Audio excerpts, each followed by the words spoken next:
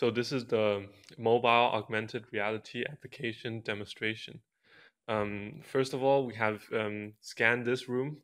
We're in the location selection. We have scanned this room called the Orbit Lab demo. This is what we have named it. So we can start by clicking on the Orbit Lab demo and pressing on the select button. It can be seen here that it's trying to localize where its exact position is. And these orbs, we can see that they are mapped to specific 3D locations, and they do not move when we move the camera. So now we can see that there is a light strip A and light strip B, which are two smart light devices, and then we have a video player smart TV and some additional virtual smart devices. So if we go up to the light strip A here,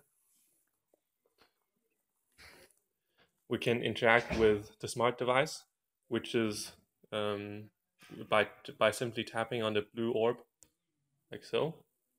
And then a control panel will pop up.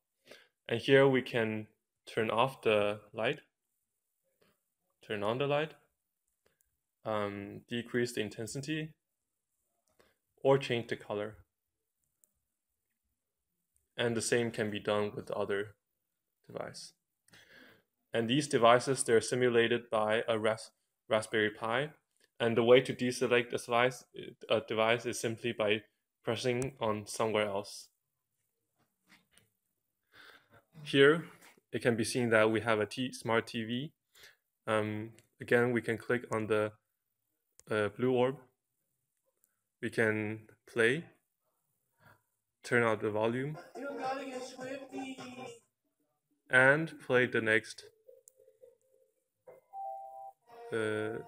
few movies, and then press stop. And the way this works internally is when I press a specific button, like so, it can be seen that the Firebase database updates the attribute depending on which button I have pressed. And then this will propagate further to the smart TV.